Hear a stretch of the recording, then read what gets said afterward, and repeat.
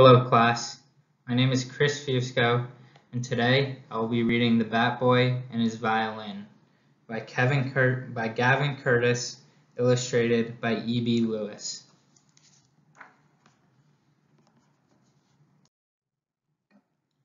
In memory of Miss Daisy D. Hooper, whose music still chases away my jitters, to the heroes of the Negro Leagues.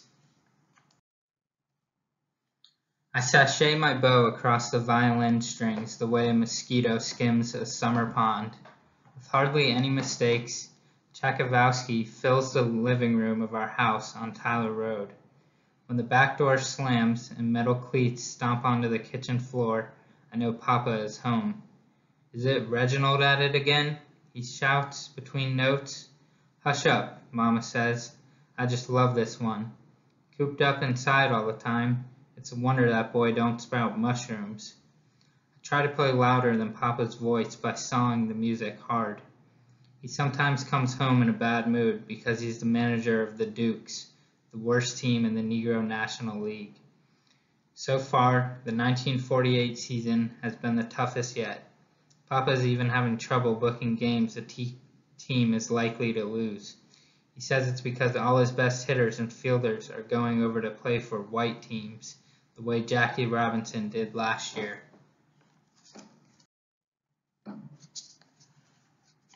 You know our baby wants to be in a famous orchestra someday, Mama says, following Papa into the living room. Well, right now the Dukes could use a bat boy, and I think it'll do Reginald some good to get out the house. We'll get him a uniform and everything. I stop playing. What about my practice, I ask. Don't you remember I have a recital next month in the basement at church? You can rehearse between innings. Tending to the bats don't take up no whole lot of time. Papa pretends to swing one at an invisible pitch.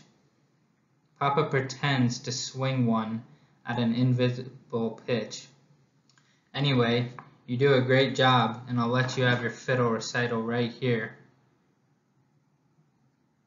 I smile because our living room is bigger than the church basement. I prefer to call it a violin, I say. Papa doesn't hear. He's too busy admiring the trophy cabinet. Heck, Papa says this might even inspire you to become a ball player the way your old man was. The next morning, I ride with Papa and the Dukes to Cleveland on the team's rickety old bus. We get to the field for our game against the Buckeyes, and the bleachers are already packed with their fans. Mr. Forrest, the shortstop, is the first one up. I want to do a good job, so I bring him 6 bats to choose from. It's too many, and they roll out of my hands and make Mr. Forrest stumble like he's skating on ice. He lands flat on his backside, making the crowd howl like they've just seen a circus clown performance. One at a time, boy. Papa's face is all crinkled. Mr. Forrest gets up and misses the ball 3 times.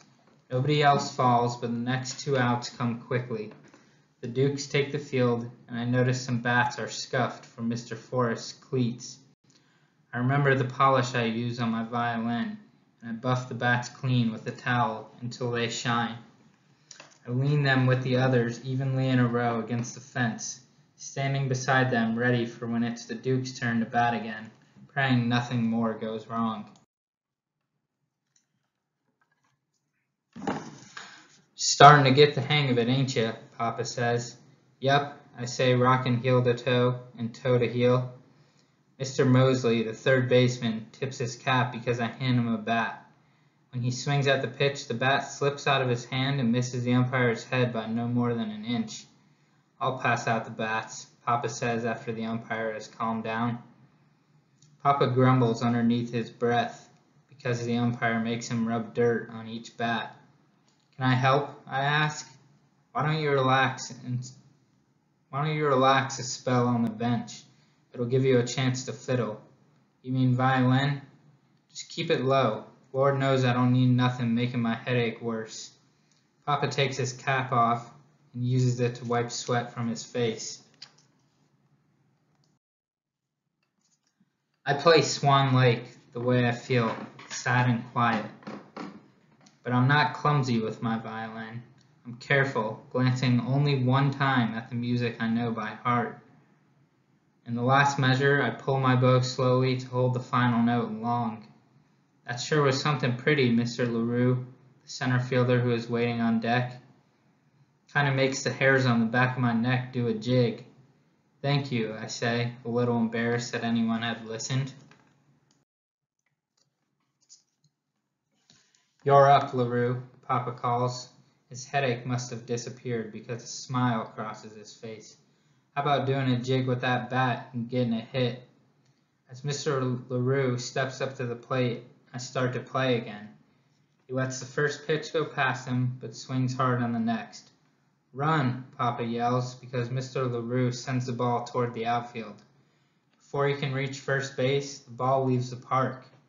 He takes his time and does a kind of hop around the field while I play until he gets back to home plate. Mr. Irvin, the catcher, bats next, and I play Mozart.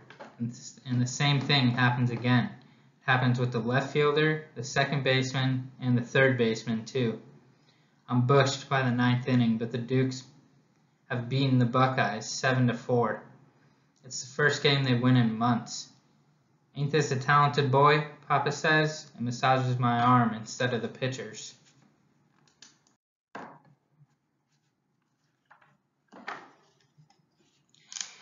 Each day, I like being the bat boy more than the last. Papa handles the bats and he lets me play violin as much as I want. Besides that, the Dukes have stopped losing. I haven't seen Papa this happy since he was a player. 3 weeks into our winning streak, Papa makes an important announcement. We got us a game with the Monarchs. I'm the only one not cheering, so I ask, are they any good? Any good, he says. Well, they're the best colored team there is. I thought we were, I say. If we beat the Monarchs, we will be. Folks are saying now that baseball's becoming integrated. The Negro Leagues won't be around forever. The season's coming to an end, and this might be the Duke's last chance to make a real mark, make a name for ourselves. Papa lifts me up onto his shoulder. Good thing we got us a gifted little bat boy. The night before the big game, Papa can't find a hotel in town that will accept the Dukes. We don't exactly cotton to colors sleeping in our beds, one white clerk says. Y'all gonna have to look elsewheres. Thank you kindly just the same, Papa says, tipping his cap. I reckon our bus will do us fine. We park on a field outside the stadium, and Mr. LaRue grills catfish and corn on the cob. After dinner, fancying their chances of winning a pennant makes the teams too jittery to sleep. So I play them a lullaby Mama sometimes hums to me before bed. Reginald, Papa says when the sound of snores joins the sound of crickets, you got a knack. That fool clerk should have heard you pretty fiddlin'. Violining, I tell Papa before falling asleep on his belly. The next day, the sun is high and little shade can be found once the game has gone into extra innings. I play my best, but nothing seems to work. At least not for the Dukes. I play Beethoven, and Mr. Forrest and Mr. Mosley both hit balls that seem to fly right back into the pitcher's glove. I play Mozart, and Mr. LaRue is tagged out at home. But when I play Bach, with the game tied, 2 outs, and Papa very nervous, Mr. O'Neill from the Monarchs knocks a high, curling whop into deep left field. I stop playing just in time to see the ball easily clear the fence. The Dukes lose 18-17.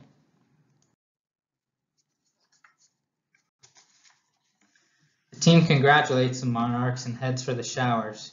No one says anything when they walk past me. Papa looks sad as he gathers up the equipment. I want to help him, but I go straight to the bus instead, wondering if the church basement is still available for my recital. Son, Papa finally says on the quiet ride home, play something happy. He takes the violin down from the baggage rack and hands it to me. We could all use a little cheering up. I was afraid you wouldn't like my music anymore. I twist the pegs and make sure it's tuned. Of course I still like your music. Papa sits in the seat and puts me on his lap.